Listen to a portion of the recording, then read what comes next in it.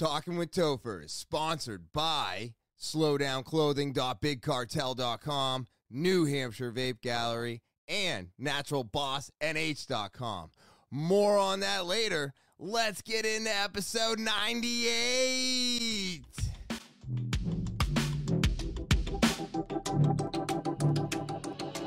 Talking with Topher. Talking with Topher. Talking with Topher. What is happening, TWT fans? It is so good to be back. Woo! I have got an awesome podcast set up for everybody out there. But before I get into any of that, I want to say thank you. Thank you to everybody who already subscribes to the podcast. You're what keeps me coming back here week after week. I saw some more subscribers, so that just,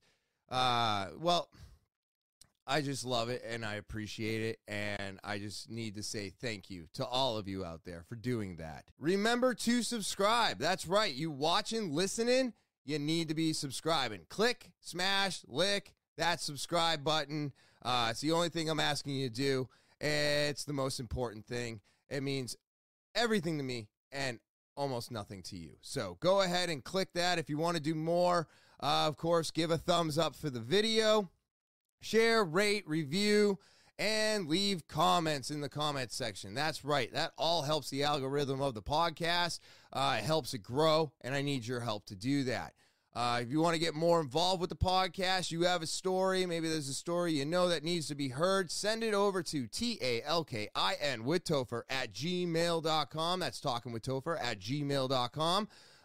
Put slow down in the subject line and you get the opportunity to win some free slow down merch. All right. So if I pull your story, we have a Zoom, whatever happens, you're going to get some free merch, and I'm excited to share that opportunity with you. Just send the email over to TALKIN with Topher at gmail.com.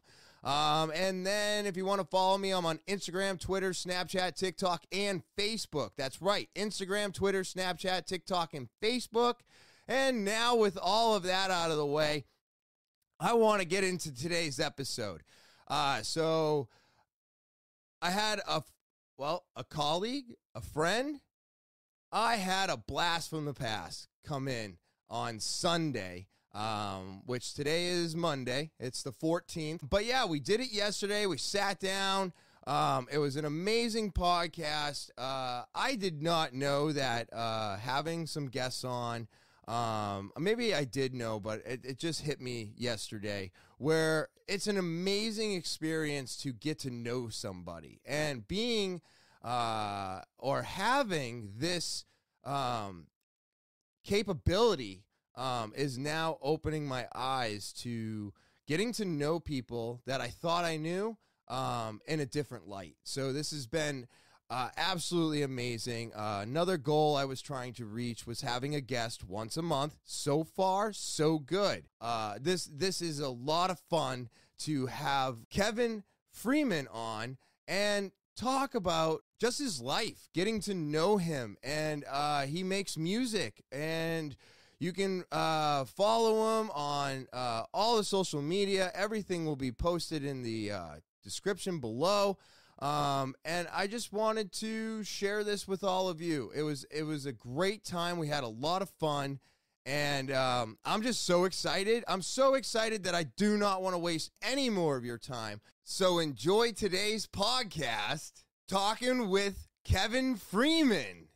All right. Well, it is February 13th, 2022, and I am here with Kevin Freeman, my guest today. And why don't you plug anything you want? All right. Well, let's see. I want to, plug some of my music. Some of you, I've been doing my music for quite some time, a couple years. Took some time off, and then I got back into it. So my music, if you want to listen to it, it's basically, I'm on Spotify, I'm on SoundCloud, I'm on Apple Music. I'm basically everywhere. And, to listen to my music, my artist name is Kevin, okay? And then it's Freeman 73. So basically go on to any of those venues and you shall see, you'll get to hear my music. It's a little bit of everything, okay? It's not all hip-hop. It's R&B, it's rap. It's even a little reggae. I even got into, a little country because, I got to keep it country, So I'm kind of spread out everywhere. And people go, what's your style? And I go, it's just basically Wild Child. Wild Child is basically whatever the mood gets you to, however you feel. If you feel a vibe and you feel a good flow with it, you flow with it. So that's kind of what my style is. I'm scattered everywhere. So, check me out on those venues. I'm killing it. I'm actually coming out with some new music as well. So nice. I'm working on a couple songs. I've got at least 10 songs I'm working on. Right now I got over 100 songs basically on those venues alone. Oh, great. Oh, yeah. Great. We'll get more into that for sure. Oh, yeah. Oh, that's amazing, dude. I got to stay busy. I'll put all the little notes and stuff at the bottom of the screen. Definitely. We'll plug all that in during editing magic, I like to call it. But so let's get started, man. Like where we work together. That's how we know each other, so we can establish some groundwork or something. But we used to work together at Walmart, and it was Amherst, and I've been trying to go through my index there, and I think, wasn't it back in 2008, 2009? Let's see, I've been with the Merrimack District for it's 9 years now. Right, and right. So it's around that time frame, yeah. Around that time frame, yeah. So, tell me where did you grow up? Where were you born? Where you guys gonna, I'm originally from Dorchester, Mass. Oh, okay. You know the saying, Massachusetts people, we somehow seem to migrate up here to New hell Hampshire. yeah. It's just one of those things. But I was born and raised in Dorchester, Mass. My parents, my mother, she is originally from Tuscaloosa, Alabama. So imagine going from Alabama to Boston, to Massachusetts. So, that's kind of how it was. I, grew up in Dorchester, Mass, learned a lot. People tend to have a bad rep of the city. Yes. And all I can say is the city made me who I am today. The city, prepared me for street smart, because there are some people out in the world that are smart, very intelligent, but they don't have what you call street smart or common sense. Okay. Yeah. And that, growing up helped me understand that, helped me, figure all that out. And then when I got old enough, I said, and I said, all right, I got my license. I said, I want to travel, so I ended up moving further up, and and I, went to, drove up to New Hampshire. And I'm like, I'm like, I kind of like this country vibe. I was like, it's a change of scenery from, the noise and everything like that. I said, this is kind of, this is a relaxing stage. And around what year was this when you were coming up to New Hampshire and getting this feel for it? Let's see. It was like, 90, 95, around there. 95? Yeah. Okay, yeah. So it was basically as soon as I got my license and, and I was all right, and I got my first car, which was a Mercury Topaz. Yeah. Yeah, I remember those. So it was just, I was like, all right, I'm going to start driving up here and hanging out, and then, the clubs and all that. I'm like, okay, I kind of like this vibe, and I instantly fell in love with New Hampshire. Okay. Sorry to cut you off, but now during this time, are you into music like you are today? So this has always been a thing that you've been cooking. Music has always been within me because, my dad, I say it comes from him because when I was young at it, and staying with him, his thing was he would always play music, until like 3 o'clock in the morning, which would tick our neighbors off, obviously. But, he was always playing the old school, the Motown stuff. Oh, great stuff. Yeah. So, great stuff. that was inbred in me. That was something I couldn't, I wasn't trying to shake. And then as I got older, I said, okay, I ended up actually joining a group. Oh, really? Yeah. I was right when I was in high school. My best friend, he's like, one day he said to me, he says, all right, I gotta go somewhere to this place. And me, I'm like, wherever you gotta go, I'll go with you, man, because it's just he was my best friend and we looked out for each other. And then all of a sudden he, took me over to this place, the projects. Okay. Yeah. And it was, the projects that you guys call up here are not the projects. The projects the projects that I know are brick buildings that were tall and They were true projects. They were true projects. Yeah. Yes. You know, so when people set it up and they go, "Oh yeah," I go, "No, you have no idea what the projects really are." And so he ended up taking me over there, and I thought he was, gonna go meet some girl or something like that, and I just wanted to make sure he was okay. And then all of a sudden, next thing you know, he we pull up to the house, and he's like, "Yeah," I'm joining a group. Oh, yeah. And the group, basically what they did was we did a lot of cover for New Edition. Oh, okay. Yeah, it was a lot of cover for New Edition. So you know how it is with all, this is the New Edition before before Johnny Gill. It was the New Edition with Bobby Brown. Oh, yeah, wow. Yeah. Wow. It was that's kind of what we did. God. Oh yeah. That brings back some memories, dude. Jesus Christ. Yeah. So that, we ended up he ended up joining, and I'm like, all right, I'm like, I'm liking this. I'm like, and I asked him, I said, Sean, how can I get down? And he goes, well, I'll talk to them and see what they think. And then next thing you know, I was in the group.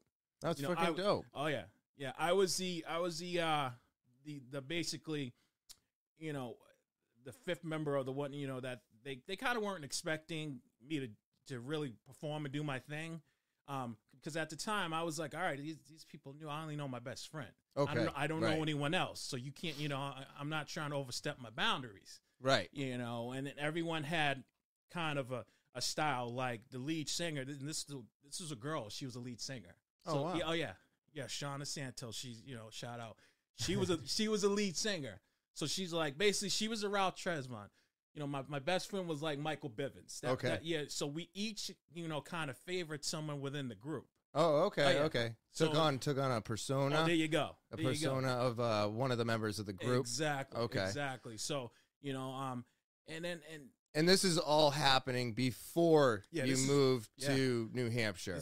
This is happening way before I even just was like, all right, let's go further up north. Okay. All right. So when you're coming up to New Hampshire, said around 95, what was the reason for coming up here? Because when my parents moved us out of Lynn, Mass, and moved us to Derry, New Hampshire, that was because the neighborhood in Lynn was getting bad, and then 1 week before we were trying to sell our house in Lynn, a drunk driver put his car through our front porch. Oh Jesus! Oh yeah, it was. Wow. Dude, my dad chased that motherfucker down, bro. Chased him down and dragged him back to the fucking car, the cops said. It was in the police report. Oh, good. It's fucking wild. That wow, dude. dude. Yeah. It was so, snap. They just, wow. Yeah, that was around 89, 90. Holy crap. Yeah, right around there. So like, what brought you to New Hampshire? My thing, honestly, it was the girls. It was. Yeah, I wanted to. But you were bringing yourself up here. Okay. So it wasn't your parents moving you out. It was you. No, when as soon as I got my license and I was like, all right, I can travel now. That's the thing about the city. People don't realize you have the convenience of getting anywhere you want because the tea is accessible. Right. Up here, nothing. If you don't have a car, there's a lot more today. Yeah. Oh yeah. But back then, dude, there was nothing. You couldn't even get a taxi. Nope. It was crazy back then. You were stuck at your house unless somebody else had a vehicle. Oh yeah. To get you around. Definitely. So but I was like, all right, I don't know. It was one of those weird things where just I was like, all right, I want to move further up north and see what's up there because, like I said, I've been so used to the city. I wanted to see what the country aspect of it was. And honestly, I fell in love with it. If I wasn't going to move here or because my plan was, either I was going to live in New Hampshire or live in Colorado. Oh, wow. Yeah. As you can see, I just wanted to get out of the city. Yeah. Shed some of that. Yep. Like, all right, because, the problem with majority of the people, in the city is they seem to not realize it's much more than just a city. Don't get me wrong. I'm not knocking the city because it made me who I am. It basically prepared me. But a lot of people, they don't realize that once you step out of that and you enjoy nature, you enjoy everything else, there's a whole new world. This is, a whole new different aspect of it. And I embraced it. The minute I left, I was like, all right, I'm good. I'm like, I like everything I see. I like the fact that, there's not liquor store here, supermarket here, store here. When I moved up here, everything was spread out, was spaced out. It was very spaced out. You know, yes. it wasn't greedy money that was building several Dunkin' Donuts or Starbucks or you know, it was country. It's really developed over the last 20 something years and for sure. That's okay, but you know, I like the fact of when it was that way because there wasn't a lot to offer, but you respected what was there. Yes. And I mean, now it's just it's overwhelming. It's too much, you know, and that's the problem with New Hampshire. It's taking that country aspect away. Unless you go further up north, you got that. But the point is, I can remember driving up and hitting that, you know, that Nashua border. Okay, I was going to ask you where you landed. So you went the Nashua way. Oh yeah. Okay. And hitting that and being like, wow, man. Wow. And that's crazy to hear, because even when back in like 98, when I started my journey at Headlines, that city was considered like moving up back then. Yep. So you got into that area about 4 or 5 years before that all happened. Oh, yeah. And it's just crazy for me to hear that Nashua was like spread out and country-like. Oh, yeah. Because it's not anymore. No, I love, that was the one thing, you know, I loved about it. And I remember, because there was a club in Manchester that's, I forgot the name of it, but it's like, basically it's on the back roads. It's over where Subway, it's over where, you know how you get off the exit of Queen City? Yes. That exit over there. And okay. And I think there's a store 24 there. It's been a while. Okay, that's down by in the back of Elm Street. Yeah. Back there. Yeah. What are we talking? Exit 4 or 5 off of 293, I think. Yeah, it's back there. Basically, yeah, it's either 4 or 5. But I just know you would get off that exit.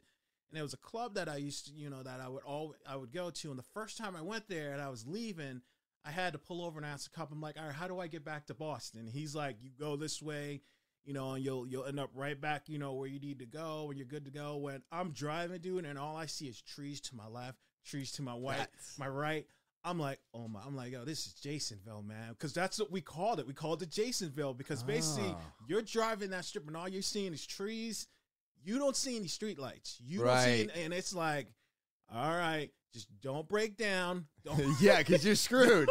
You're screwed. Break down. Don't pull over, man. Because if you do, you are just you know, you're truly in Jasonville. That's what we called it. So I mean, after, you know, every weekend doing that, I got so comfortable with it, and I'm like, oh, I'm loving this. I'm just liking the country. Wow. And then I ended up just coming back and forth, and I ended up liking it, you know. But at the same time, I'm like, I didn't want to give up the Boston, you know, the city side yeah, of it, of course, you know? Of course. And then what had happened was I ended up, because I've had several jobs, but I'm gonna be honest with you, the job that I have now is more rewarding than any of my other jobs I've ever had. Yeah, just bring that mic a little closer. You can pull the mic to you if you want to. Yeah. I mean, it's just I've had several jobs, and there was one job that I had where I worked for Merrill Lynch. Oh, okay. Yeah, a mortgage company. Yeah, right. Yes, I was what you call a wire operator. Basically, I would sit there and wire tickets down to New York and all. Oh yeah. Huh. Yeah, I was close to getting because you know at that time I was like, all right, what do I want to do with myself? And I loved. And how old are you around this time? You think? Do you remember? 20, I think it was 21. Okay, 22 around there. Nice. Yeah. So when you got your license, teenager, you're driving up to New Hampshire, you're getting the feel for it, but you're keeping Boston in the background. Yeah.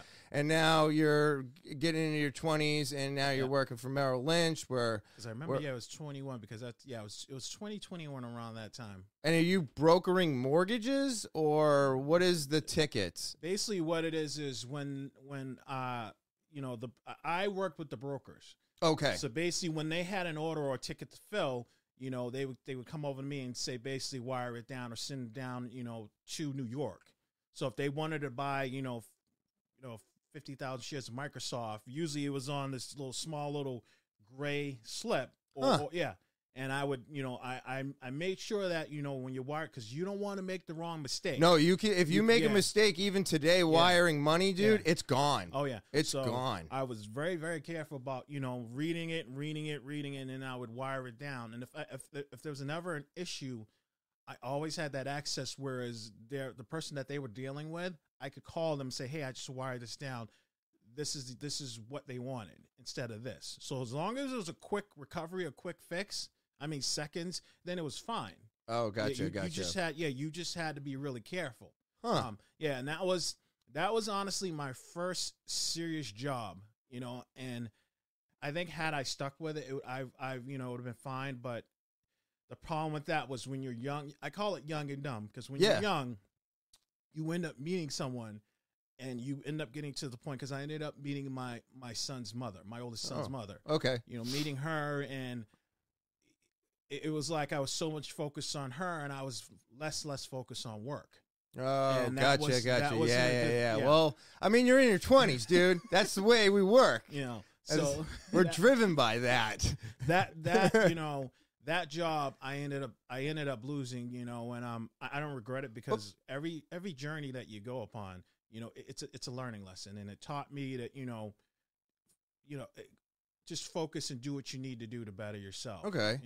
Well, when you're doing this now, having this job, is this job in New Hampshire? No, it was in downtown Boston. Oh, okay. So you're working in Boston, living in Boston, having fun in New Hampshire. Yeah. Okay. Yeah. Okay. All right. I was just trying to. What it is at the time, because that time I was living with two other roommates. Oh, okay. Yeah, we had a little bachelor pad. It was a nice little spread, and with that I was like, all right, I'm gonna have fun.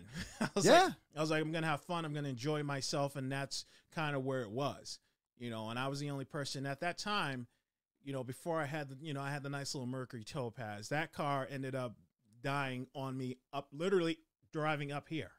Oh, no kidding. Yeah, it was one night I was like, all right, I'm gonna head up to the club, driving up here, and it died on me.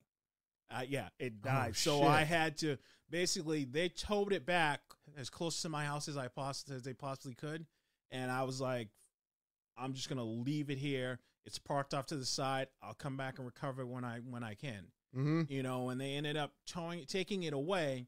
And then so I was without a car for a couple of months. I was literally and like I said, it's great when you're used to going to the city and traveling around, but when you don't have a car and you're trying to impress girls, it's impossible. Like, man, let's ride the T. Let's T it, girl. Let's T it. No, I'm good. I'm all set. So, thank God I had some friends that that were helping me out, because one of my friends, I was like, Janelle, her name was Janelle, and I'm like, how did you guys go about getting your car? So she told me and showed me how everyone else was getting their cars and how they were working. And she knew a dealership. So she ended up introducing me to the dealership, and she's like, Kevin, this is what we're going to do. You're going to save money. You're going to work also here, on this work also, because with me working at Merrill Lynch, I had a side job where I was working at a club. It was a club it was basically a club that was on a boat. Now it's like a bouncer. Huh. Yeah. It was down towards it's right towards where the aquarium is, that area. Oh, okay, that area. Yeah. But and basically that was my part-time gig. So I was saving money there, also saving that, and just working, trying to save up enough so I can get a nice car. Because I'm like, if I'm gonna get a car, I'm gonna get a nice little car. I'm not getting a Mercury Topaz again. Yeah. So I ended up saving up enough money to get a 1999 Acura Legend. Oh, okay. Yes. It was that was, if I can go back in time and have that car, that was the true stud car for me. No it was, kidding. It was nice. It was a nice car back then. Mm-hmm. Yeah. So, when I got that kind of stepped up my game more, and my confidence was like, I was just oozing with confidence, because I'm like, all right, I got the car, nice, apartment, hanging out with my friends, no worries. I'm like, all right, now we're going to up the ante. And I just, with that, started traveling everywhere I can go, New Hampshire, New York. I was everywhere, because you're young and you're having fun. That was my mentality. So, I at one point, I ended up meeting my oldest son's mother. And then I'm like, all right, I've had enough fun. Okay. I was like, I've had enough fun. Now I'm ready to just, one person, she's the one I want to chill with and want to hang out with. All right. That was. Before we go there, now, during all of these jobs and the car loss and everything else, how is the music going?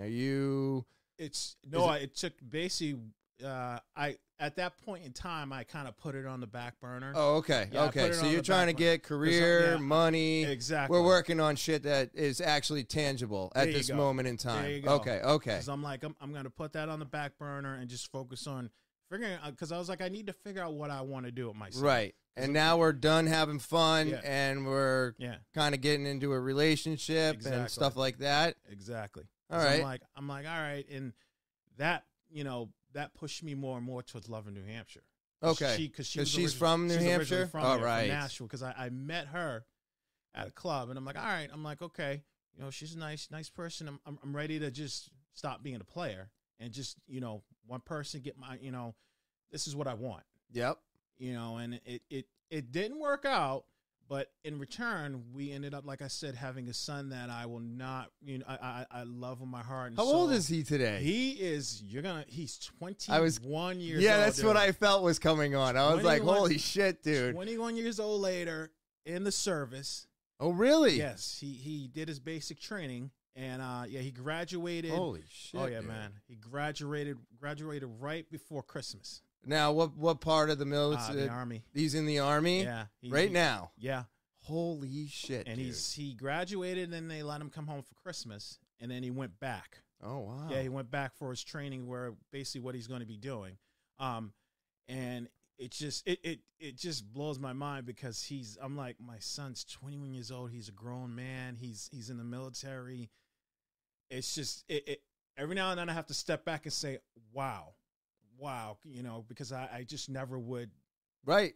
No. It's amazing. That's great. So I'm like, good for him, dude. Wow. Oh, yeah. I mean, I don't know if it's good for him the way things are going today, but we can talk about that later. Yeah. But yeah, that's amazing, dude. Oh, yeah. It's just, and you also have a daughter. How old is she? Oh, she's 17. 17. I've got a 21-year-old, a 17-year-old, and a 10-year-old. Oh, wow. That's spread out. Wow. All right. You're just killing it, bro. It's spread out, and it's a lot. Yeah. It's a lot. Yeah. With each kid, you tend to, relax a little bit. Like my oldest, we were like, careful. This, second one, it's like, okay, we could kind of dial it back some.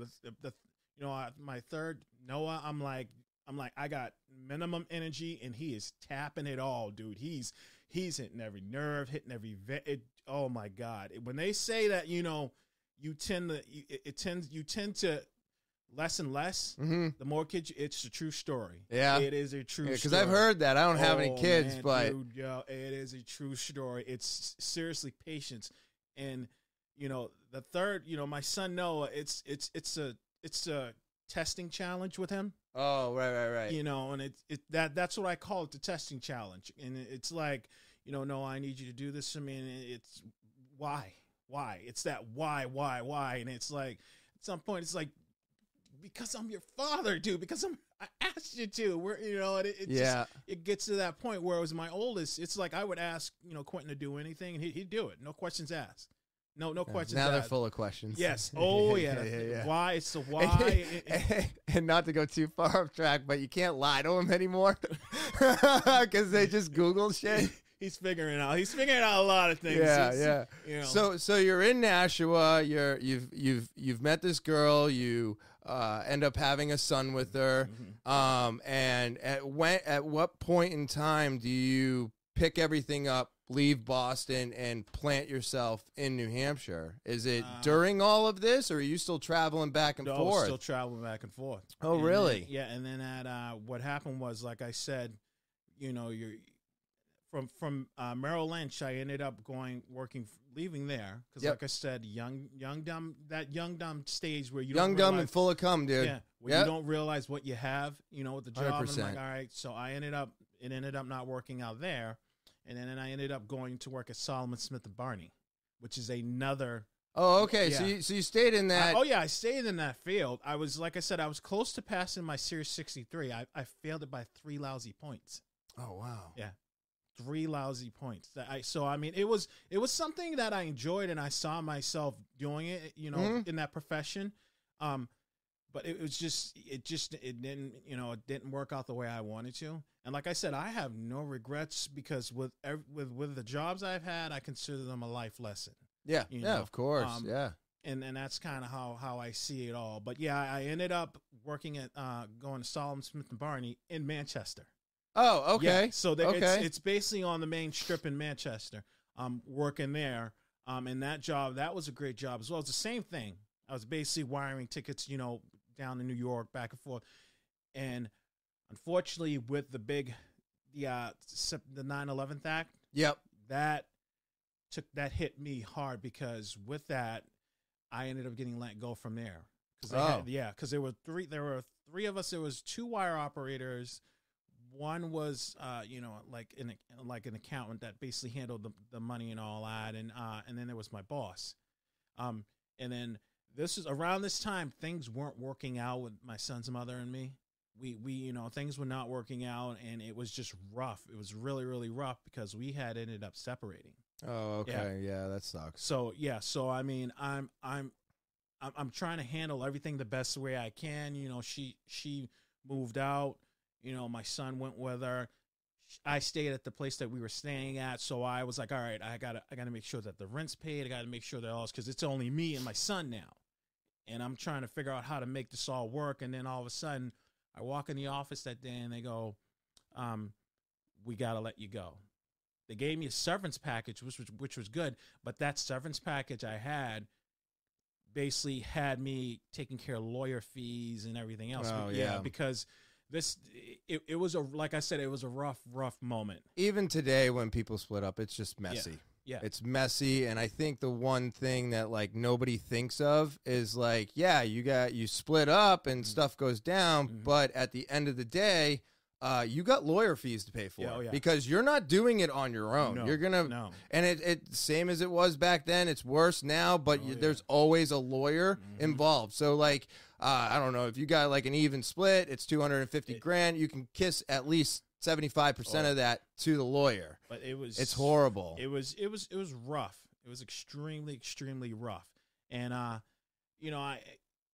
it was just trying to figure all that out and get all that resolved and everything. And I mean, we're much better now. My son's mother and me, we came to an understanding, which, that takes time. There's some people who can do that, you know, and as time went on, it took time with us, and we're good now. We're cool now. Right. Yeah. Well, that's good. Oh yeah. No, we're cool now. It was a rough process. Well, you were both young. You're both young, and things weren't working out. And when we're young, we get angry. Our emotions take over. You don't have any actual like thinking involved in anything that you're doing. Most of the time, we acted off of emotion. I know I did. No, that's what I was very guilty of acting off of emotion when I was young. So I mean, it ended up working out now, and that's kind of where it ended. And the funny thing about that was when finally I was running out of money. My son's mother's aunt, which I call him Aunt Leon and Uncle Dick, they took me in. Because had they not taken me in, I would have had to go back to Boston. Oh. And that would have hurt, because my father was never a long distance father. My father was always there. Whenever I needed him, it was like he was there. That's so you want to do the same for your son. Yeah, exactly. Yes. I didn't want to be a long distance father. That's not fair. That's awesome, dude. Yeah, that's awesome, because you hear of so many stories where the father's not in the picture, and most of the time, which aggravates the hell out of me, is that they choose that. Yeah, and I don't understand that, because I've tried to have kids and we can't. Yeah. So therefore, I get really upset when somebody has that beautiful opportunity and they throw it down the pisser. Yeah, no. And it makes me so angry. So that's great. That's good to hear, man. I'm glad that you want to be an engaged father. That's amazing. And the funny thing is, her aunt was like, Kevin, she's like, I know if you go down to Boston, you won't be able to spend the time with your son that you're supposed to. She's like, so you can come stay with us. She's like, I'm not asking you for money or anything. I'm asking you to save your money so that way when you move out, you can move on to an apartment. That way you and your son will be fine.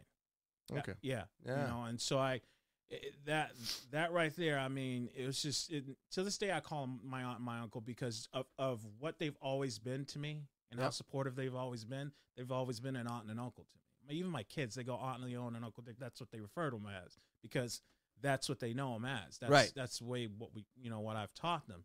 And staying with them, it was nice because the one thing that people don't realize when you're a father, you know, that title means a lot. It's important to you. It's important to your children. But I didn't realize how important it was. I was like, yeah, I'm a proud father. But spending time with my oldest son alone, it was unbelievable. It was like we go to the beach, you know, and I'm running around and just having the time of my life. And one day a stranger, didn't even know who he was, came up to me. He goes, you know, man, he goes, you're a proud father. He goes, I've never seen anyone have the passion and just you look like a really proud father. And some people don't understand when I say that. Good, you're a father, but you really are a father when you see that, when you feel it. And other people see it, and you don't even know. Yes. Yeah. So I mean, that's kind of how I felt and how things were, and it was awesome. It was just the best time in the world for me to really bond with my son because he was really young. He was, you know, he was a little over a year old. Oh, okay, yeah.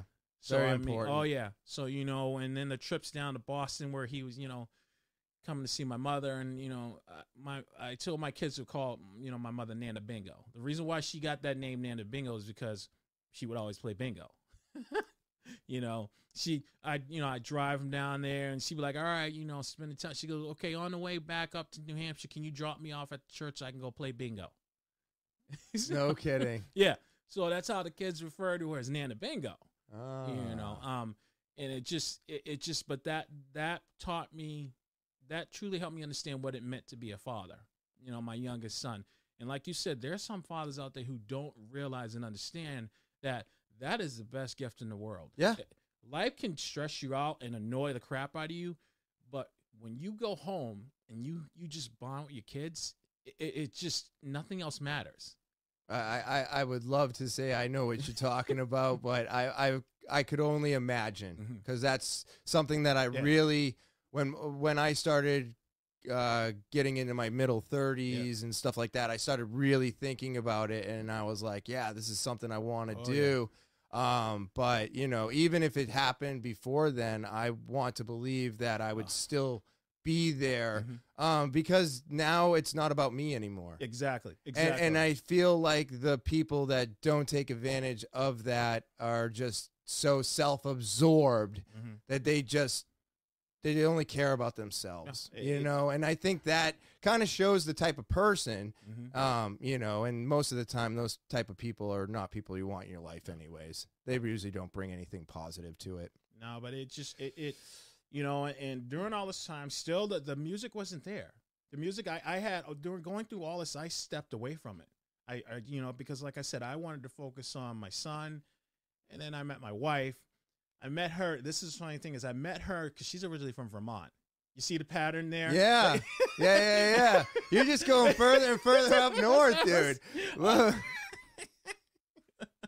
I'm not going Canada. I wasn't going that far, but no. Yeah, not that far. But yeah, I met her because she's originally from Vermont. And I met, and at that time, you know, like I said, I had put girls on the back burner because I was like, I need to make sure that me and my son were tight. We're good, you know.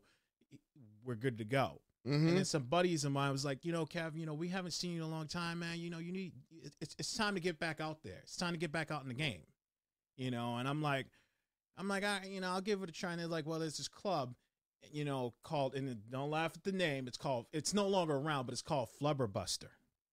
Flubberbuster. Okay. What? It's called. Oh, all right. That is a horrible fucking name for a club. Oh my God, Flubberbuster. Well, it's busted now, right? Damn. My boy was like, he's like, dude, he was like, the club stays open way late, stays open past 3 o'clock. He's like, you know, we'll head up there, you know, and that way he's like, you know, you can pick up where you left off. He's like, because it's time, man. I'm like, yeah, all right, we'll do this. And what year is this? Just to get a kind of a feel for where we're at now. See, we've been together for 19 years. Because you got married to her in 2002, I think I saw. Is that correct? Yes. Yeah. Because we're 19 years close to 20. Around that time. Okay, so 20 years ago? Yeah. Yeah, so around 2000? 2002, around that time. Okay. 2002, 2001. No, what am I talking about here? No. Yeah, 2002, 2000, around that time. Around that time, right? Exactly. Yeah, right around there. Because if you got married in 2002, I assumed that you have been together for at least a couple years. Yeah, you go. You know what I mean? 2002, 2001, because we were dating, and she ended up moving down here. No kidding. Yeah, she ended up because like I said, I had met her, and I was like, all right, I'm looking for, I'm at the club, and I'm like, I'm looking for a specific type of woman. My thing was, I'm looking for a woman who has, career, has goals, has just things that she want to do with her life. Right. I don't have a problem with you, getting your dance on, but I'm looking for someone who fits that package, fits that deal. Yes. And sometimes you don't always find that at the club, though. That's the weird thing, dude. That's what I'm saying. I'm like, it's a hit or miss. Yeah, you're going to a club and you're looking for this type of woman. And honestly, I saw her, at the club, and I'm walking around, checking the ladies out, and then I see her over there, and she just, she had, it was just something about her. She had that I'm like, okay, all right. I'm like, I'm feeling it. And I didn't even talk to her yet. Oh, wow. But I'm feeling the vibe from her. And, I walked past her a couple times because, how you got to do that walk, like, let her know you around, your presence is there. And I'm like, okay, all right, she's over there. All right. And so I walk up to her and I go, my friend said that I shouldn't talk to you. And she goes, what do you mean? I go, because you look so serious. That's awesome. I was like, you look so serious. Too serious for the club. Don't talk to her. Kevin's like, no. I'm looking for serious. Here we go. It's on. Let me see how serious you are. So, I mean, I ended up, we ended up, dancing, getting our dance on and everything like that. And then afterwards we went out, outside and talked a little bit. And I had told her, it was just, everything was right. The mood was right. It was just, everything was perfect.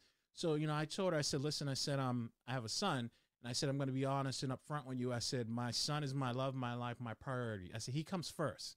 I said, so I'm just letting you know upfront how things are. And I said to her, I said, if that's a problem, I said, there's no point in me giving you, my phone number or you giving me your phone number. Right. I said, because I want you to understand that, it was just, the vibe was, everything was so right that I wanted to put everything up front on the table. And I'm just going to say this. You should. Yeah. You should. Yeah. The one thing that you should never do if you want to start something with somebody is start lying to them right off the bat. There you go. Just be as upfront and as uncomfortable as that might make you, it's probably going to make the other person more comfortable. And if it doesn't work out because of that, then that's okay, because that's probably a good sign. Yeah. If you bring your baggage, not all of it, but if you bring the stuff that's important to you to the front of the relationship, that there's no oh, you blindsided me. There you go. And you know what I mean? So I think that's really good advice anyways. Yeah, no, I wanted to get that. I wanted to let her know, because it's just, I was like, hey, this is what you have in front of you. This is what I'm letting you know. And I told her, I said, if you don't, and she goes, no, she goes, the thing, and that, what she said impressed me so much, because she goes, no, I'm glad that you told me. She says, I would be mad if you didn't tell me. Yeah, see? And I was like, okay. I said, I was like, all right, we're cool. I said, so, let's take it from there. And then as time went on, we ended up just constantly talking on the phone, because it was truly a long distance relationship. I come up on weekends. She'd come down on weekends, hang out with my, my aunt and uncle. Working that long distance relationship. Yeah. Really? Yeah, that is so unheard of. Oh, yeah. Usually long distance always. No, it was perfect, and it all worked out. And then finally, the one day I called and I said, listen, I got to tell you, when you're not around me, I miss you. You know, I just want to tell you I love you, and I'm like, this is right. And from there on, she, you know, moved down here. It just, everything has just been going so perfectly. You know, that's great. Oh yeah, everything. You know, like I said, our you know, son Noah, the youngest, he's the tester. Oh my God. So during all of this, does the spark for making music come back? It's or is it takes more time? It's slowly creeping in. But the problem that I learned when I moved up here was that, see, the city, you have so many outlets where you can get music from, or you can do music. Right. Up here, it's like, I don't know anyone. I don't have any connects. Who do I go to? Who I talk to? You know? Okay. Yep. And that was my problem. It was just like, I mean, I was home writing lyrics and writing stuff, you know, on my books and all that, but I had no one to hook me up with the music, because what I do is I just sing. I don't make the music. Usually, you know, someone will hook me up with some music and say, hey, can you flow on this? Oh, yeah. Okay. Okay. And that's kind of where my forte was. Down when I was in Boston, I had unlimited access. I was going to say, you could play anywhere in Boston. You know, and I had people that, you know, work with me before when I was with the group, because we had certain contacts that we had that would do music for us. Because at the time, flashback when I was in the group, doing the New Edition stuff is great. And I love New Edition. You know, I'm not knocking them. But at some point, you got to say, hey, we need to start doing our own stuff if people want to take us seriously. Right. You know? Yeah, you can't just keep doing cover songs, because then you're just a cover band. Yeah, exactly. And that's it. No, so I was like, all right. I said, you know, what's the next plan from there? And at that point, then we ended up just drifting apart. Me, at the same time, I kept the contact that we had that was doing music, and his name is Matt Reyes. And he still has a production called World One Production. Oh, okay. Yeah. So I ended up still staying with him, because I was like, listen, I said, I don't know what's going to happen with this, what's going on with the group. I said, but I still want to continue the music.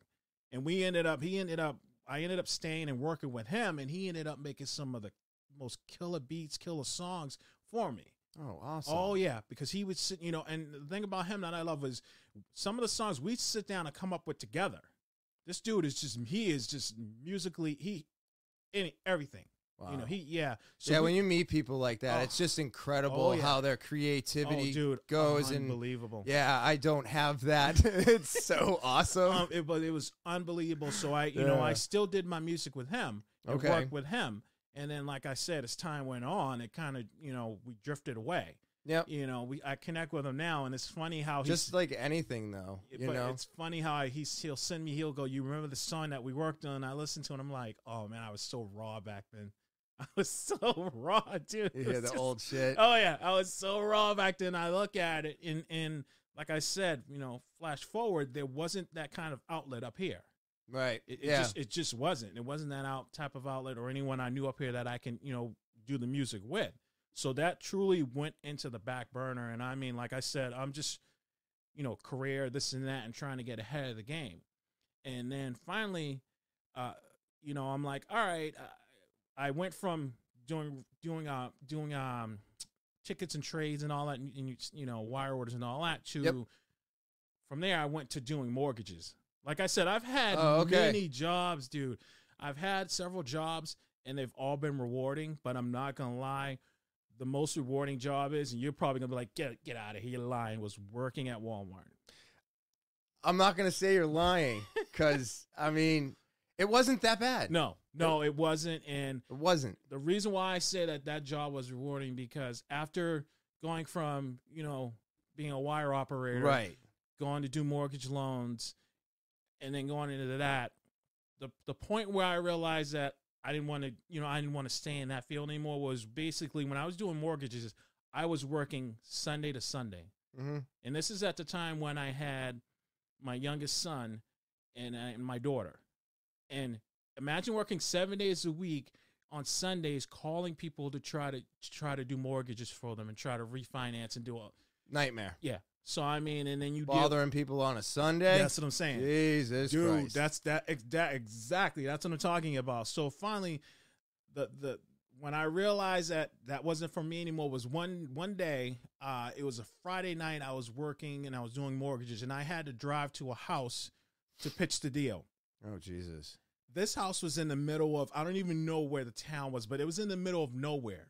It was basically a town that it was a crater, and it was a town in that crater, because I'm going up a hill and I'm like, what? And this is before they had, the tracker and all that crap. Oh, okay, GPS. Yes. Yeah. Way before. Yeah. This is probably before MapQuest. Before, Yes, remember you print that shit out. That's it. And you have to carry it around with you, brother. That is it. Because I'm that. sitting there with a piece of paper, and I'm like, all right, you gotta make a left. You gotta make dude. You're trying to read and drive. You're like, what the?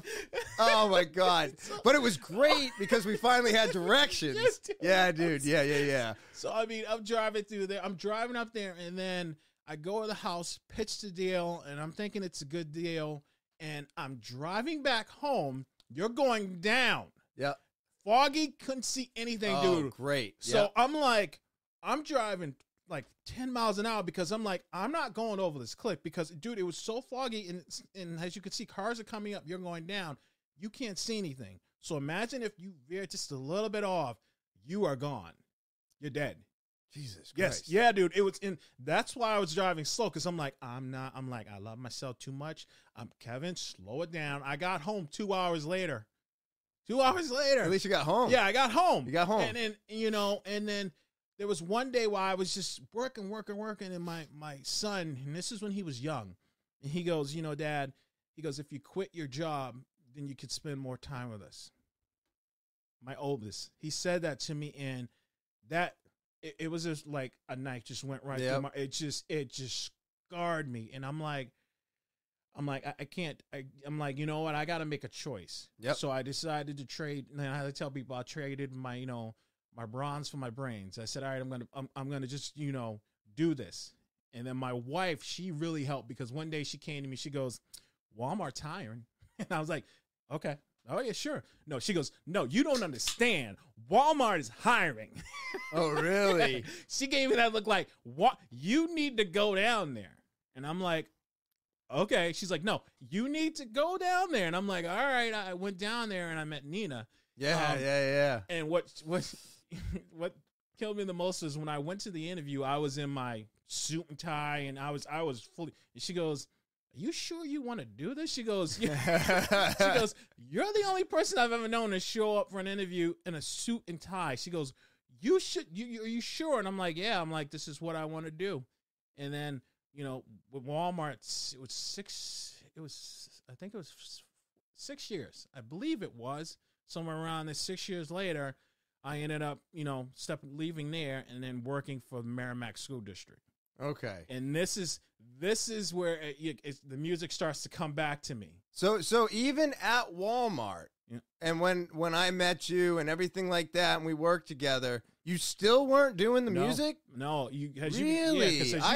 I made the assumption in my brain already that like when you got into Walmart, that freed you up to to do your music stuff. Wow. No, that happened. What that allowed me to do was the fact that it allowed me to be at my son's, games. Any games like when he was playing baseball, even though it was at that age, it wasn't considered baseball. It was basically him sitting out on the field and the kids punching each other, down there with the cup and all that. That's what that was. But I was so happy with that, because that gave me the time to spend time with him, his games, see what's going on, and so on and so forth, as well as and around this time, my daughter too. Because what we would do is, I'd work the 11 to 7, come home, and take a nap or whatever. And then my daughter, what we would do is like, I'd spend, stay awake so that way I can make sure I know what was going on with her. We'd go to the pool, in our town. And, I was known as the dad, because the majority of the time at the public pool, summertime, most of the mothers are there. I believe like I was one of 3 dads that would be at the pool, and the mothers would be like, oh my God, you look so tired. I'm like, yeah, I'm just, and they're like, okay, you could take a little nap. We'll watch her for you. That's awesome. Yeah, dude, that's awesome. See, well, that's like the thing that Why would you pass up on that? I mean, you know what I mean? Like all these guys that don't, it's like, that's what you get for doing that, because all the women are like, wait a minute, this is flipped. This is like a flipped script. Oh yeah. And this is amazing. Help him out. Yeah, Help him out. You know what I mean? So that's awesome. Oh, it was the best. And honestly, that allowed me to spend more time with my kids. Okay, you know, so the going to Walmart gave you more time for your kids. Yeah, it honestly, it helped out dramatically, because the thing about it was I was no longer stressed out. Gotcha. I was no longer stressed out because I'm a lot less stress. Oh yes, I'm changing from that lifestyle to this lifestyle, and going to Walmart. You do what you need, do what you have to do your job, and then you go home. Yeah, you know that's what it was, and I wasn't 7 days a week working. No, definitely not. And you know, and that helped out a lot. Yeah. And like I said, as you could see when I was working there, usually I'd have my headphones on singing, and you guys be like, yeah, where's Kevin? Oh, just follow the voice. Just follow the voice, man. We always knew you were singing and dancing. Just follow the voice. And like I said, the music was still, it wasn't there, because like I said, I wanted to make sure my kids were okay, and the resources, they really weren't up here. And then what changed that was Walmart. They do every year this talent show. They do the talent show thing that they have, you know, outside. And Tony, you know, I said, yeah. I told Tony, I said, I think I'm gonna do it. I'm gonna do the audition. You know, I'm gonna do the talent show. And I ended up doing it, and I kind of shocked a lot of people, because they knew that I could sing, but they didn't realize how well you can sing. Yes. So so the song that I did was Journey. Don't Stop Believing. Dude, that's a great track. Oh yeah, great track. So I was singing that, and everyone's like, "Oh my God!" They're like, "Wow, that's Kevin. That's coming from him. That's his voice." They're like, "We always thought you were a big cuddly bear, and we didn't know you could sing." And I was like, "Yeah." I said, and Tony was like, "Kevin, he was like, that's really good. Really, you know how Tony acts." Tony, yes. Oh yeah. You know, and I ended up winning that. Oh, that's awesome. Yeah, I came in first place, and you know, and I was like, all right, I was like, okay, everything's going good, everything's fine. Maybe I should start, you know, looking back into seeing what I could do, and seeing. Yeah, dig into that passion. Digging into it more. And I'm like, people, they seem to like it, and it just from that point on, I said, all right, what do I need to do to get back into this? And you know, and majority of the stuff that I was writing, I would have the melodies in my head. So I kind of knew how the song would start, and you know, how it would all work out from there. Okay. Yeah. And then I ended up, you know, linking up with some people from the Walmart in Manchester. Oh, okay. Yeah. So, cause they ended up linking with them, and I'm like, all right, you know, I'm still going to focus on making sure my family's right.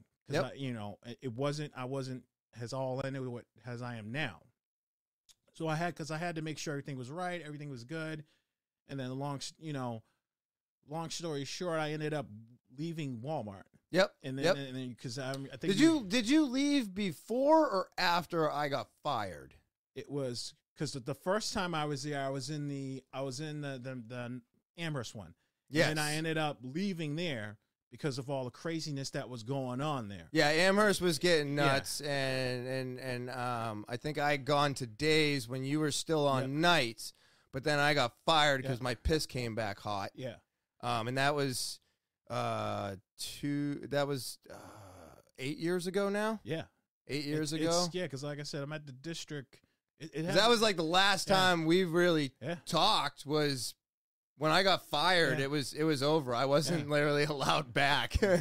So you ended up leaving there probably a little bit after that. Then. Yeah, because I ended up taking I ended up leaving.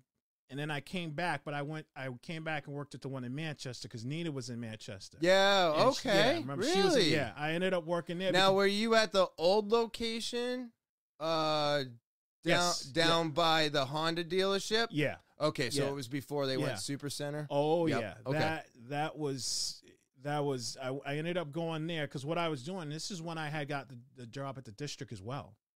Because I was working at the school. And then I would, once I got out of there at school was 3 to 11, I get out of there, and then I would go to Manchester. Oh, wow. Yeah. I would go. So you're doing both of them. I was doing both of them.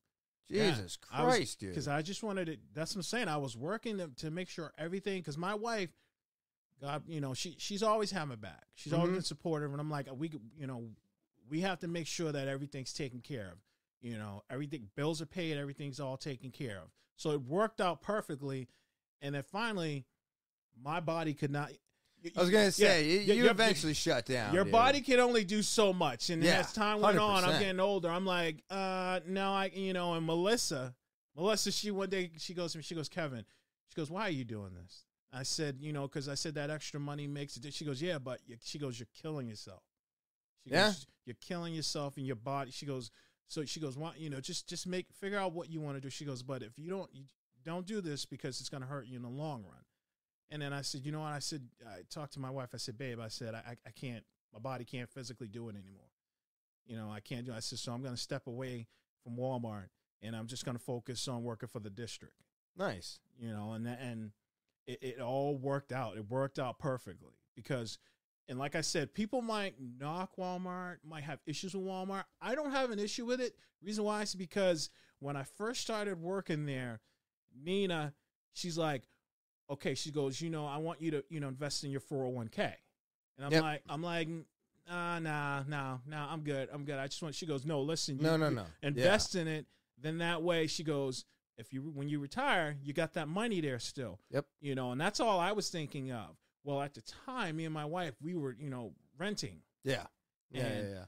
I'm like, I was like, I'm sick and tired of renting. I'm sick and tired of paying someone else's mortgage. Yep. I'm like, no, we can't. I'm like, we were hard workers. We should be able to enjoy our own, benefits. Yep. We should be able to enjoy the fact that we can come into our own house. Yep. And we're paying our own mortgage and we're getting credit for it. That was the thing that I talked to my wife and she's like, yeah, you're right. So, I was like, all right, I said, I got this little Walmart thing, this 401k thing. I said, let me see how much is in there. Surprise you? Yeah, because you can use that money if you're a first-time home buyer. That's what I did. Yeah, use it as your first-time home buyer, and you don't get hit with the penalties. No penalties, no taxes. Yeah, exactly. It was awesome. Yes. So I called them and I said, hey, I'm gonna check out, and they're like, and it told me, and I'm like, all right, cool, thank you. I hung up the phone. I said, hey, babe, let's do this. I said, let's make it happen. That's so crazy that you did the exact same thing I did to get this fucking place. I was like, hey, what do we got in the and they told me, and I was like, sold. Yep. You know what I mean? I got my down payment. Because you're like, how do I come up with a down payment? That's 401k. And that's the difficult part, because most people, they go, I want to buy a house, and it's like, you got to save up a certain percentage just to get in that house, just as a down payment. Yep. And that is the hardest part about when most people trying to get that money, because this day and age, you don't, that luxury you don't have, because the cost of living is constantly going up, dude. Saving is extremely complicated. I think this has been one of the worst years ever. And the thing that annoys me about that is cost of living is constantly going up. Salaries sometimes are going up, but you got to have, constant cost of living it should all be compatible with what you're making. Yes. You shouldn't have to work harder to just survive. Or to just do the same thing you were doing yesterday. Exactly. And I'm like, how does that work out? That makes no sense. Yeah. I agree with you on that. And that's the one thing. And I mean, we ended up getting the house, and everything was just, like I said, everything kept flowing and working. Mm-hmm. And meanwhile, when I'm at the high school, I'm there, I ended up getting the 3 to 11 shift. And for some reason, the job gods helped me out, because I remember coming back from a vacation, and one of the buddies at work, he was like, yeah, did you hear about them posting about the day spot, the day position? And I'm like, what are you talking about? Because the thing about that is, to get a day spot, you got to be there a long time. Because they go seniority first. Okay, yeah. Schools, stuff like that. Yeah, always seniority first. So I thought he was, joking with me, pulling my chain. And I'm like, he's like, no, it's right here, the job posting. So I posted for it, and I'm like, I'm not going to get it. I'm like, they're like 6-7 people ahead of me. Lo and behold, my boss comes to me, he goes, and he didn't want to tell me, because he knew that 3 to 11, I was one of the hard workers there. Yeah. And he comes up to me, he goes, yeah, so you got that 6:30 to 2:30 shift. You're now officially a day custodian. Really? Yeah. Like I said, dude, the job gods were looking out for me, man. And I'm like, oh, because my fear was at this time, my youngest. Yep. I wasn't going to be able to do the things and spend time with him like I spent with my other kids. And that was my biggest fear. I was like, I'm not going to be able to see his basketball games or anything like that. I was missing. I was like, missing out. I felt bad because I'm like, I'm missing out on this, and it's not fair to him when I had that opportunity with my other kids, and this was perfect, dude. 6:30 in the morning to 2:30. I get home before he does.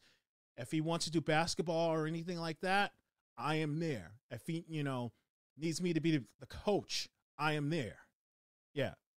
Wow. It was if that one time it all worked out. Well, that's the way these things go. Yeah. They just fall into place. Dude, things just fall into place. Like where you were compared to where you wound up is just because of the way that your life went, and everything kind of worked itself out, even though you may have lost here or gained here or lost there.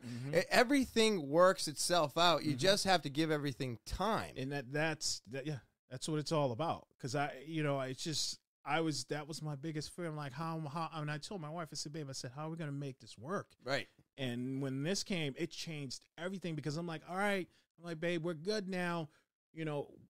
Whatever sport Noah wants to play, I'm there. That's awesome. So it's like, all right, Dad, I want to play basketball, or I want to play football. I end up being the coach. 9 times out of 10, I'm the coach, which I love. Oh, that's cool. Oh, yeah. Like this right now, he's playing. He's doing basketball. I'm the coach. So I'm coaching him, and and the other players. And one thing I learned is, as a parent, your kids don't listen to you when you coach. Do your kids ever listen to you? No, they really don't listen to you when you okay. No, they really, it's like, because they're like, all right, I got that dad pass, even though he's a coach. So I'm like, okay. I'm so like, now they're like, that's my dad. Yeah. It's like, so I'm like, Noah, I'm like, all right, I need you to, guard this kid here. And it's why? And I'm like, and I'll explain to him before we even go to practice. I'm like, buddy, if I ask you to do things, it's because it's going to better you and help you. So you need to listen to me. If I tell you to guard this person, guard this person. If I tell you to dribble or shoot this way, I said it's only to get you better. Yeah. And as soon as right out the air. Of course. He's like, yeah, Minecraft. Yeah. Or freaking Aquafina. I don't know what they're watching today. I'm like, but that's kind of how it is. It's just, but like I said, this has allowed me to truly, be there for him, because that was my biggest fear, that he was gonna miss out on that. Oh, that's awesome. Oh yeah. I hate to do this, but I've got to use the bathroom. And let's pause on that, because I feel like that's going to be a great position to come back on, because I feel like we're getting close to the music here. Getting to the climactic part. Oh my God. I apologize, everyone. Slowdownclothing.bigcartel.com. That's slowdownclothing.bigcartel.com. You're not sure how to spell that? It's right here at the bottom of the screen, or you can click the link in the description below the video. I love this website. I can't express this enough. Look, they got brand new winter jackets for your skiing and snowboarding needs. They've got brand new skateboards. Get some socks. All right? They got hats. They got leggings. They got t-shirts, they got gloves, they've got everything you're looking for all the seasons, all year round. All their products are great quality at a great price, and you can only get them right here. That's right, slowdownclothing.bigcartel.com. That's slowdownclothing.bigcartel.com. You're not sure how to spell it? It's right here at the bottom of the screen, or you can click the link in the description below the video. New Hampshire Vape Gallery is located at 180 Lafayette Road, Seabrook, New Hampshire, down the street from Home Depot and next to Smoke Rings, where we are open 7 days a week from 10:30 to 8 p.m. And you can give us a call, 603-814-4171. We have got it all. That's right. Flavored juices, menthol juices, flavored menthol juices, disposables, rechargeable disposables, a CBD, HHC, THCP, CBD, loose flower. I mean, we have just got everything you're looking for today at New Hampshire Vape Gallery, and I'm excited to tell you that we have everything in stock. Everything's going out as fast as it's coming in, and it's an exciting time. All the juices are switching over to synthetic nicotine, which I think is going to be overall better for everything. And we have every possible way to help you get rid of those cigarettes. That's right. That's the whole point to vaping in the first place. Get rid of the cigarettes and then hopefully get rid of nicotine. A lot easier said than done, but we are here to help you do it. That's right. Come and see us, the guys at the gallery, and we're going to help you get away from those cigarettes. All right? And you can do this here at New Hampshire Vape Gallery, located at 180 Lafayette Road, Seabrook, New Hampshire, down the street from Home Depot and next to Smoke Rings, where we're open 7 days a week from 10:30 to 8 p.m. Feel free to give us a call, 603-814-4171. And as always, I look forward to seeing you there. NaturalBossNH.com. That's NaturalBossNH.com. I love this website. I absolutely do love it. They got that foot and body soak that's great for melting those stressful days away. The body balm and the lip balm are great to help your cracked, dry skin get some moisture back to it and heal that up. I love it. The salve, amazing. Worked great on my neck when it was really dry and the cold. It was awful. And that salve did amazing. Yeah, they got beard oil, 2 different scents, Woodsman's and Dapper. And then, of course, Feeling Rosy Foot and Bath Soak, $6 on sale while supplies last. You can get all of this here at NaturalBossNH.com. That's NaturalBossNH.com. Buy one or all 6 of these products today. And now back to talking with Kevin. We are back into recording. All right. Woo! I feel so much better. All right, so we're at the school. Things are working out. You are now there. You're coaching. You're doing all your stuff. Everything's going really, really good. And this is when the music kicks back? This is when it starts to. This is when it all starts to come back. You know, because like I said, I'm at the school, and I'm still doing. I'm at school, and I'm like, all right, I'm saying to myself, Kev, do you still have the voice? You still got everything going on? Is it still there? And then a buddy of mine, he goes, there's a spot where you can go where basically, underground artists just like you that are up and coming and trying to get into business and trying to get people to know who they are. The site you go on there, and usually they have some artists that are just specifically focused on making music, just the beats and everything. And then you have some that are singers, and you have it's kind of basically an underground communication of music. And he's like, all right, why don't you try the site out? And the site it's actually called Band Lab. Okay. Just type that in, and you'll get it'll get you on there. And honestly, you'll hear some music, and you'll hear artists that are not on what you're hearing now on local radio stations, or just in general. And you can tell that these artists are hungry. Yeah. You can tell that they're like, all right, even if I don't make it, I'm still gonna have that passion. I'm still gonna have that drive. And the artists that are on there, honestly, I listen to them more than I listen to what's out now. Oh, okay. So if you ever have a chance, just go on the Band Lab and type that in, and it's artists from all around. It's not just local artists. Mm-hmm. It's even artists from like overseas. Well, what I'll do is I can put a little thing at the bottom of the screen, and we can put a link in the description in the video. You know what I mean? Yep. And so people will just be able to click that link and just go there. And I've linked up with so many people, so many musicians from there. And they're honest with you. They'll tell you, hey, if it's not really you, they'll let you know. And that I respect that the most, because I hate those artists that put stuff out and you go, why did you put it out? It doesn't sound like you, or it sounds like someone else. Okay. And those are the type of artists that I'm like, you can only get so far with that. Have your own style, be your own individual, you know, and people respect you more for that. And on there, they you know, they're straight up, they'll tell you, you know, and on there, I ended up getting, you know, I think it was over right now, I think I'm at 1.9 something followers. So I'm you know, 1.9 thousand followers. I'm doing good.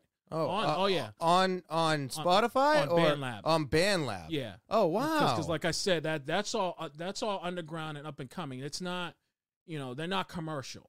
That's great. Yeah, they're not, you know, and constructive criticism is also extremely like I always welcome it. Yeah. I like as I've gotten older, I've realized it's not somebody tearing me apart or picking you up. Mm-hmm. It's they're giving you something like you need to work on this, and it's not a bad thing to have that pointed out and to work on whatever that is. That's good. It's good for you. Plus, that's the only way you're going to grow. Right, and that's what 100%. That's the only way you grow. If you're surrounded by people that are yes men, you know that you ain't going anywhere. Yeah, exactly. I mean, if you're already there, then you're good. But if you're not there yet, that'll just hold you back. Oh yeah, 100%. Oh, yeah.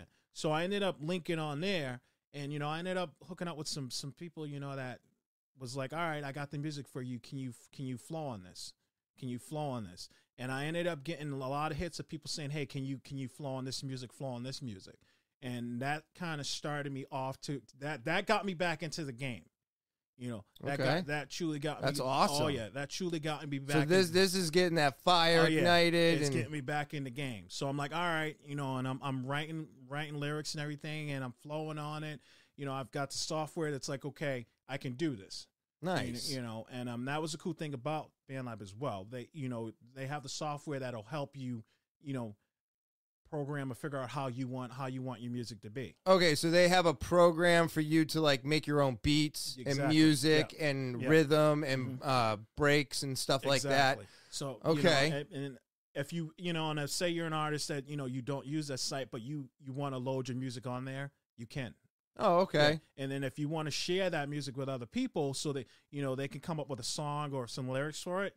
Oh, okay. Yeah. You know, so you share, and then they can like take it and they can add to it, and then they bring it back, and so you got like almost a full collaboration with like anybody. Exactly. So if you like this artist, you're like, hey, I came up with this. You know, check. Okay, all right. And that's nice community. Oh yeah, that's what I'm saying. That's how I got involved in that, and you know, one song turned into another song.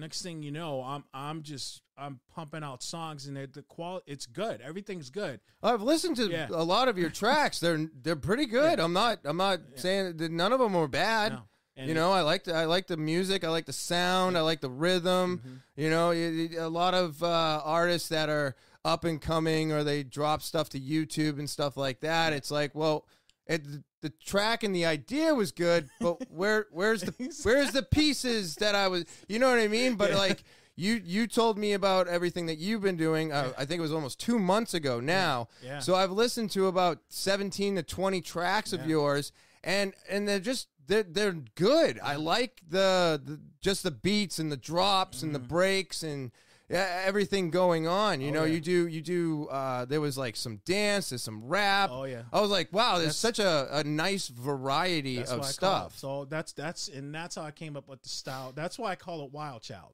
Okay. That's where that's from. It's just if I hear a beat, and like it doesn't have to strictly be hip hop. It could be country. You know, like, you know, there's one song that I worked on called Lake House Party. Yep. And that's a country song.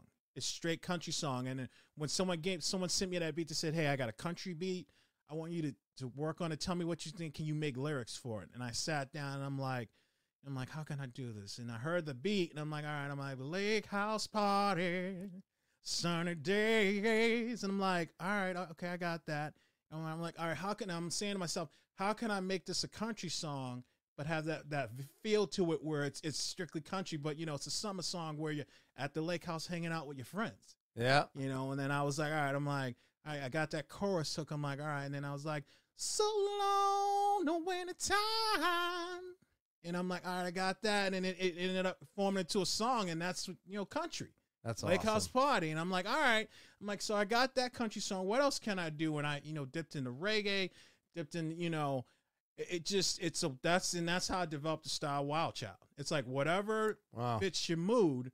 If but you got to make sure you're coming on point with it, and it's just not you're just doing it. But whatever fits your mood, however the song flows, that's how I flow with it. It's really incredible to hear this because I have to go back to Walmart where you're just singing and bebopping around the building, follow the voice, stuff like that. So I was always like, it was always comical. Yeah. It was always fun. Oh, yeah. And it never seemed like, so it's nice to hear that it's turned into something more serious. Oh, yeah. And I love hearing that because I would have never known that you had done this. And if it wasn't for me getting back on Facebook, to be honest with you, I was like, oh, I've been off of Facebook for like 6 years, and then I wanted to promote this thing. Yeah. And I was like, and that's how we linked up again. And then I didn't realize that you were actually doing it. Oh yeah. You know what I mean? It wasn't just fun. It's not just comical. It's actual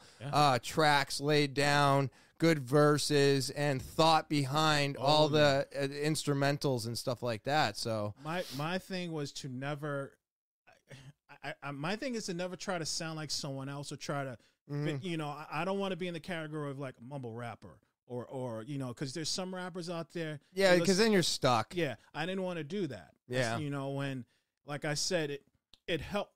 It helped the fact that, like I said, my dad when I was young, I can remember him playing music, until 2-3 o'clock in the morning, and I mean we're and the neighbors are like, yeah, that's Milton, that's my dad. He's playing the music, and then I can remember there was a side of me saying, okay, there's that music.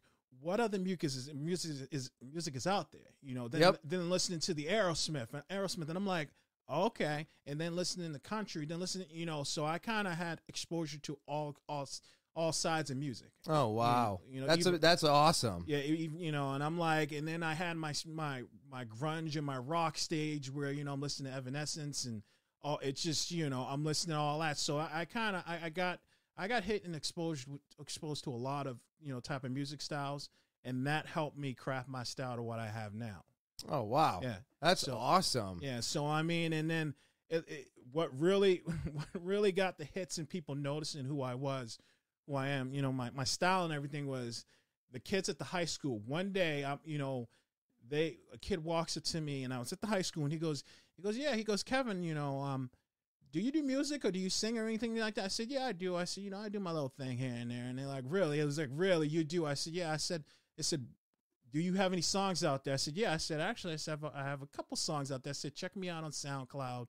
Check me out, on YouTube and all those. And they're like, all right, really? And I said, yeah. And I gave them, my name and everything, the artist I'm under. And all of a sudden the next day came back, one of the kids was like, wow, you really are, you really do. You really are an artist. I said, yeah. And then what's from that one individual at the school, I mean, this was, like I said, I've been at the district for over 9 years. So you can imagine this started 6 years ago because when I went on the day shift. From that point on up until now, every year, kids are coming in and they're like, do you do this? And then their brothers and sisters are saying, hey, that's the janitor there. He has a SoundCloud account. And it's his music. That's hilarious. It's like he has, he's on YouTube and all that, and he has the music and all that. So with what I have now, like I said, I have over 100 songs. That's awesome. So I've been, I've been constantly, writing lyrics and doing that. But I has of right because one day I had to stop and sit down and say, really, how many songs do I have actually out there that's on all these sites? And I counted, and it was over 100 songs, and I was blown away. Wow. Yeah. I was blown away. I'm like, all right, so, and the kids, usually when I put something new out, they'll come to me and they'll go, Kevin, when's that new stuff coming out from you? When's that new hot stuff coming out? I'm like, I'm working on it. They're like, all right, just let me know when it comes out. And, I let them know. What usually happens is they get notifications because they follow me. Yeah. So usually when I put something out, I get that ding and it's like, it's out there. And they usually come back to me. They go, Kevin, that's really good. That's really, I like that beat and everything, the song, the lyrics. And not for nothing, but their opinion is actually really important. Yep. Because that's the next generation. Yep. So they're the ones absorbing everything. It's not the older crowd that you need to be accepted by. Yeah. And people are like, oh, well, I need, it's like, no, that's the crowd. If you're not in with them, you're probably not going to do very well. Exactly. So that's really incredible to get that feedback from those guys. You know what I mean? That's what I love the most, the input from them. Because I tell them, I go, honestly, what you think? I tell them, be honest with me. Tell me the truth. What do you think about the song? How do you, and they go, oh, you sounds a little, you might need to add this or add that or change this. And it's good that their opinion, because they're the ones who are going to like it. Yeah. 100%, dude. That's your target audience. Yeah. You know what I mean? I deal with the same thing with the podcast. My target, my audience is average of 25 to 44. But I have a small percentage of 18 to that 22 mark. And it's grown over, and that's important because even though 25 to 44 is a good age bracket, I'm trying to get a lot of my messages out to the people before you turn 21, because even though I don't want to always be talking about alcohol and addiction and stuff like that, it is very important, but that's when the addiction and stuff happens. And sometimes that's when it's happening and you don't even know it's happening. Exactly. So if I can help point something out before they get into their 20s, before it can actually ruin their life forever, then that's what I want to do. Yeah. And with music, that's what they're doing. They're listening to music 24/7. I haven't listened to music in 6 years. Oh, it's just constantly. So it's a different, even though like same ideas, podcasting, music. Your audience, you want to be targeting those guys. Always. That's going to be your come up. You know what I mean? Yeah, no, is the younger crowd. And I mean, they like I said, they seem to love it. And it's kind of restored my passion for the music. Now even though this kind of goes, what got you in the news? Now I hold on. I tried to find this. I saw you on the news. Yeah. I watched the friggin', I don't remember if it was Channel 9 or what. And me and Nicole are like, that's Kevin. What's he doing on the news? So because it was so fresh, you could find the article, you could click on it, you know what I mean? But then I tried to find it so that I could bring it up and actually have it for the podcast. I couldn't find it. So it was a singing and dancing janitor. And it's the high five custodian. This was before high five custodian. Okay, so I'm totally wrong. Yeah, that's fine. I'm used to being wrong. 100%. This was before COVID. This is way before COVID. That's why I couldn't find it. What had happened was, like I said, when I started working on the day shift, I heard the stories about how basically they would, the kids, how they would treat, the custodians, the day custodian. And I said to myself, okay, I'm coming in here. No one really knows me. But at the same time, I still want you to respect me just like I'm going to respect you. And what had happened was it started from basically the lunch breaks. Now, you remember you were in high school and you're in the lunchroom, you're throwing stuff on the floor. You could really care less about, I decided that I wasn't going to be that custodian. I was going to be the custodian that says, hey, you dropped that on the floor. Please pick it up. It's a common respect and courtesy thing. Or I was going to be that custodian that says, hey, you left your lunch tray on the table. Can you help me out? Can you pick up after yourself? Because if you're not, it's a life lesson. If you're not picking up after yourself at school, you're not doing it at home, you're not learning anything at all. You're just basically, you're like, okay, everyone's going to clean up after me. Yeah. And it got, that one day I went in there and, the kids were throwing stuff on the floor and making a mess. And I said, no, we're not going to do that. We're going to change that. And I talked to, the principal, and there was a kid one day where I said to him, hey, can you pick that up that you just threw at me? And he goes, I don't need to do that. My parents' tax money pays your salary. Gave me that attitude. Okay. And I said, okay. I said, so we're going to do this. We're going to play this game. And I had talked to one of the principals at the high school, because there are actually 3 principals there. Oh, Jesus. Yeah, there's 3. Three principals? Yeah, oh, wow. You know, and they each, you know, there's 3 there, and believe it or not, those 3, they take on a lot. They take on a lot. And I talked to one of them, Mr. Berger, and I said, yeah, Mr. Berger, I just want to let you know I was in the cafeteria and this kid said this to me. And I said to him, you know, I said, you know, I'm still a person, you know, you know, and I'm sorry, but I'm not going to let anyone talk to me like that. I'm not going to let a kid disrespect me like that. I said, because if you do that, if you let that happen, then they're going to continue to do it. I said, so we need to, what are we going to do about this? From the get-go, he was like, nope, that's unacceptable, Mr. Freeman. We're going to fix this. We're going to resolve this. You know, and he actually talked to the kid, said, hey, Mr. Freeman, you don't do that to him. You don't disrespect him. You don't treat him that way. And as time went on, that respect factor, you know, it kept going. Kids actually started respecting. They started doing what I asked them to do. I didn't have any issues or anything like that with any kid whatsoever. Oh, wow. Yeah. That's great. Oh, yeah. You know, I had that support from them. And then what had happened was I was like, all right, you know, I said, what can I do to show my way of saying, hey, thanks for respecting me like I respect you. I said, you know, every morning when you were in school and you'd come in and you'd be tired and you'd have to look like, oh, my God. I don't want to be here. I don't want to be here. My parents made me get here. Exactly. So I said to myself, I said, you know what I'm going to do? I said, I'm going to stand at the door and welcome them in.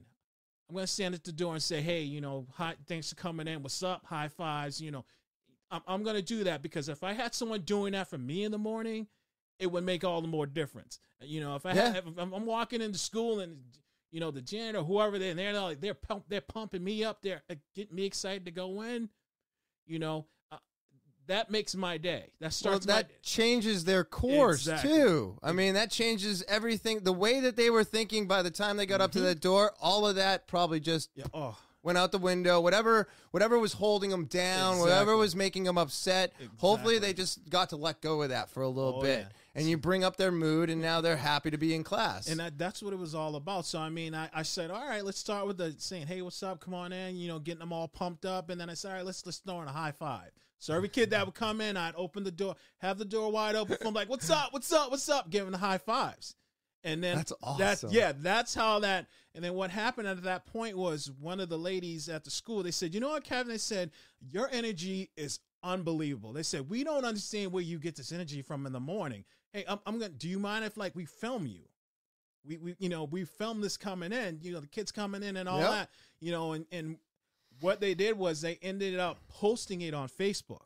Oh, okay. They posted, you know, it on Facebook, and I got the name High Five Custodian. It spread, dude. I was going to say, to make the news, it had to have made some noise. The town in Merrimack, it started there, and it just blew up and blew up and blew up. And next thing you know, it went from Facebook to basically local news companies picking it up, seeing this, and I ended up being on Chronicle.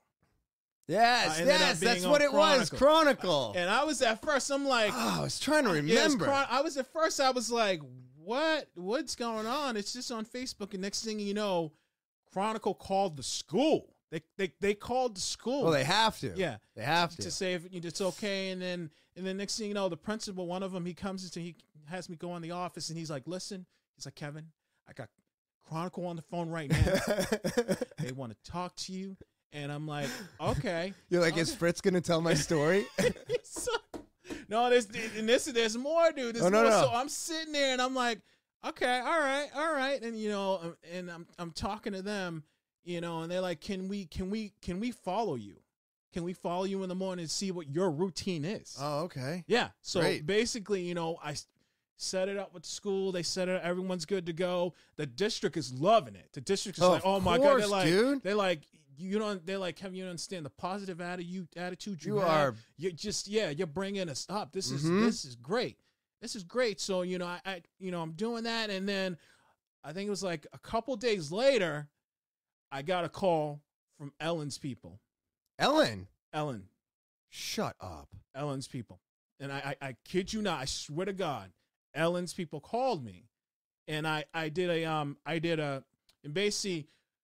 I talked to them, and then they ended up, because I was at work, and they said, hey, can we call you later on and do a Zoom meeting with you? Oh, okay. Yeah. So I ended up talking to them, doing a Zoom meeting with them, and I'm sitting there like, I didn't realize, I said to them, I said, I didn't know this was going to get this big. I said, I was just doing my job, and I love my job. As you know, and they're like, no, they're like, you're what you're doing is it's uplifting. What you're doing is above and beyond your job. Yeah. Let's be real.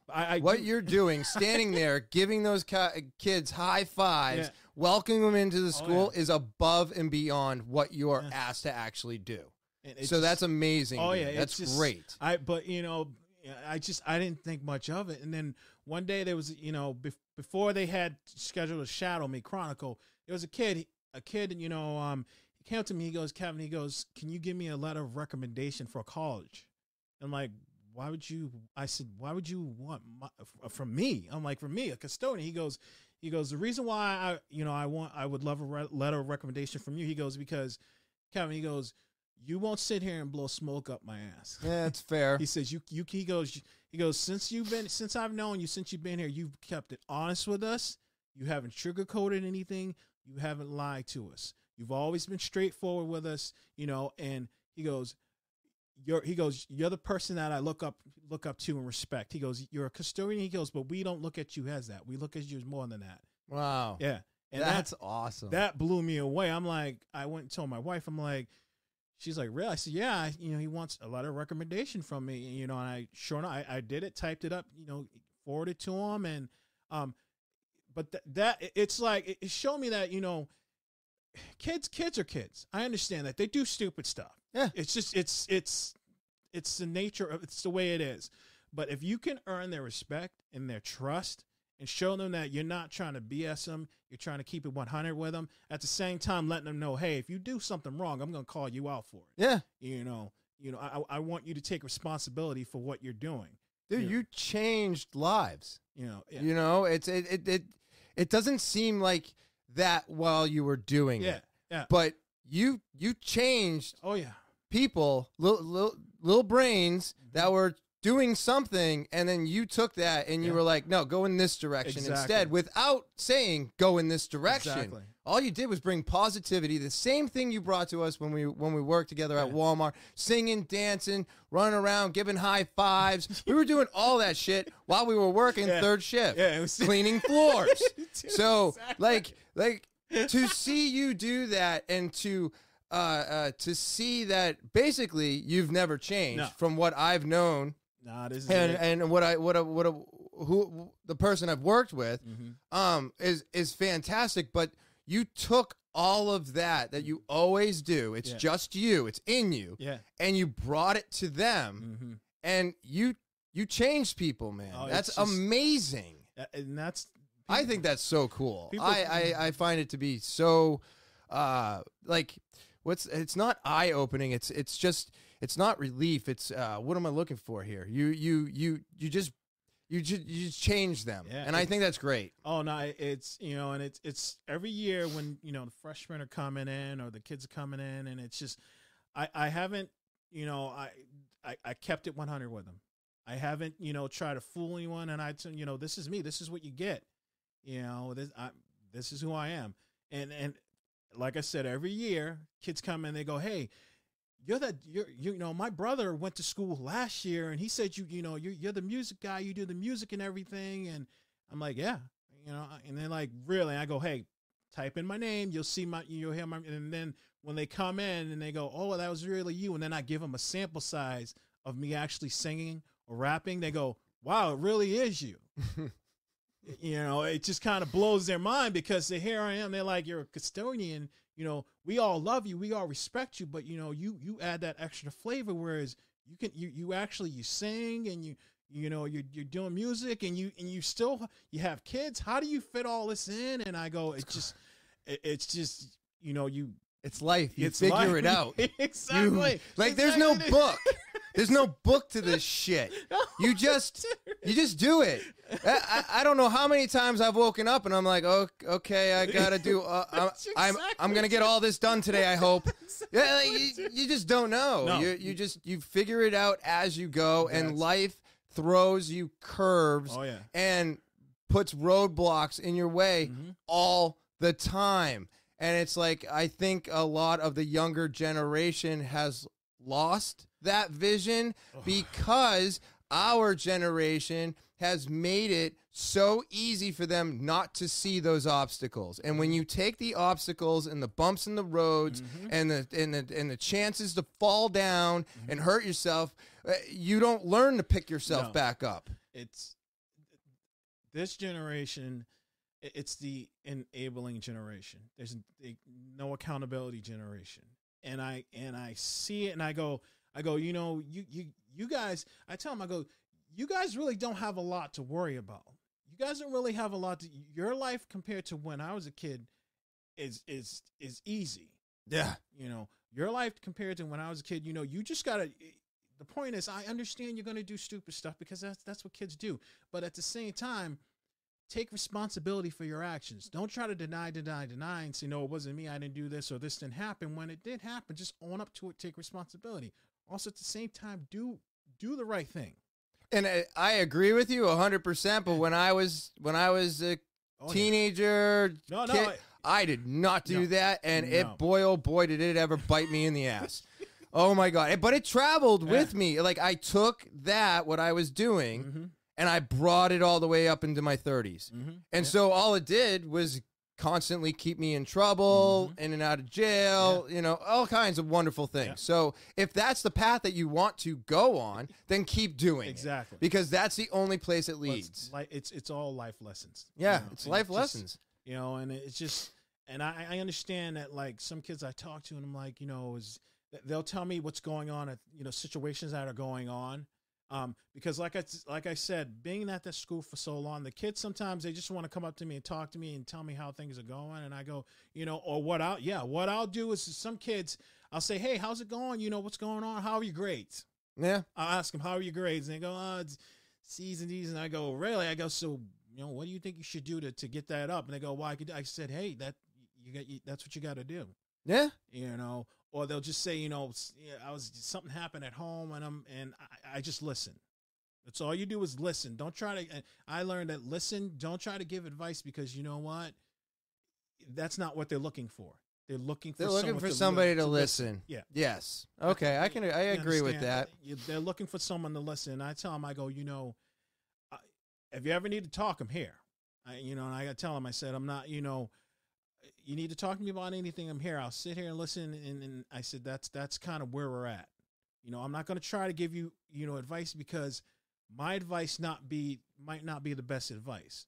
I can try to guide you and give you my opinion on how I would handle the situation or how I would go about it. But I'm not going to try to give you advice. That's really the best way to deal with any of this, any of these situations or anything is that you even this where I talk about what happened in my life.